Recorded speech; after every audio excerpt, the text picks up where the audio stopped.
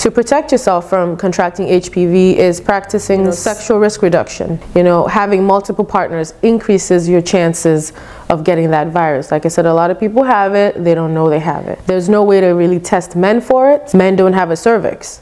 We only find this HPV when we do pap smears on women. Not having multiple partners can reduce your chances of HPV. Not smoking. HPV likes nicotine. It hangs around when there's nicotine. So not smoking can help your body clear the HPV virus faster. There's no cure for HPV. There's no medicine we give you that gets it out of your body. Your immune system has to clear it. So you have to optimize your immune system with vaccination. There's HPV vaccines. Optimize your immune system by not smoking so that the HPV doesn't stick around. Taking a multivitamin, being in your best health possible. So your immune system is strong, fights off the virus, and clear it out of your body.